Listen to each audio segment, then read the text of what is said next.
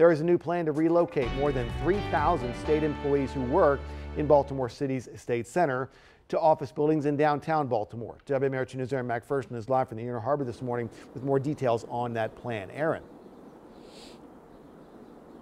Good morning, Christian. Well, right now, a quarter of the office spaces here in the city are empty, and the plan is to fill those empty spaces with state employees. Now, the vacancies have increased by nearly 34%, partially because of downsizing and consolidation from the pandemic.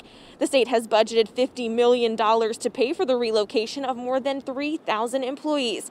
Officials believe this will save the state money since they're spending so much to maintain the buildings they're currently in, and they can spend less to rent out property downtown while helping to revitalize the city. So this is an opportunity for the state, the city, and the business community to work together towards creating a safe, walkable, campus-like environment filled with nearby art, culture, healthcare, tourism, restaurants, and entertainment.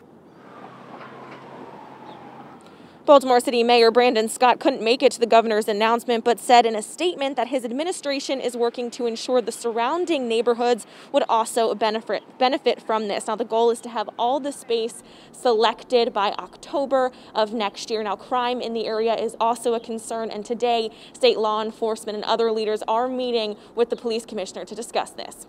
Live here at the Inner Harbor, Aaron McPherson, WMAR 2 News.